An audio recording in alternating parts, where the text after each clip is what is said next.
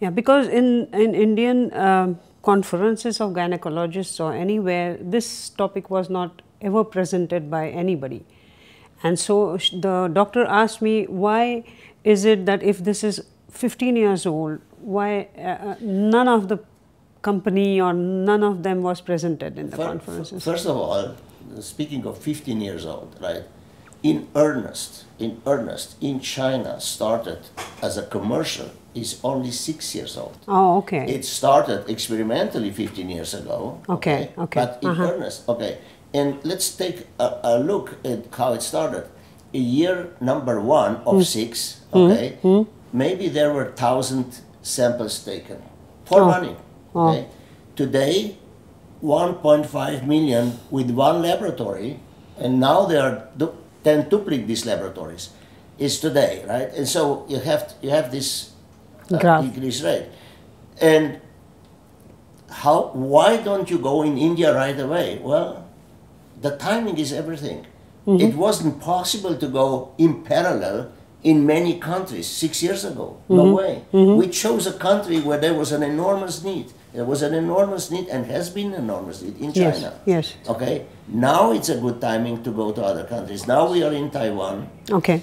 We are talking Brazil. We are talking obviously India. We are talking various countries in Eastern Europe, which is where there is no population-based screening of either cervix or oral cancer for that matter.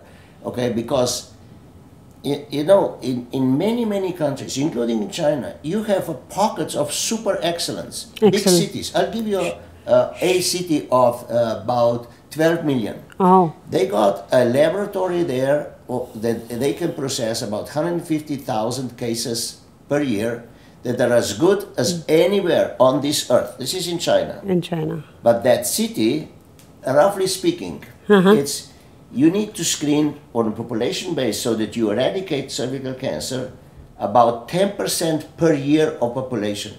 So with a city of 10 million, you have to do screen of 1 million per year. Per year. Okay.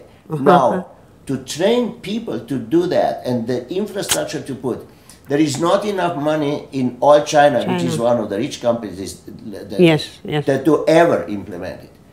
This technology, we can do it in 1 year. We can do 10 million. 10 million. If we decide so.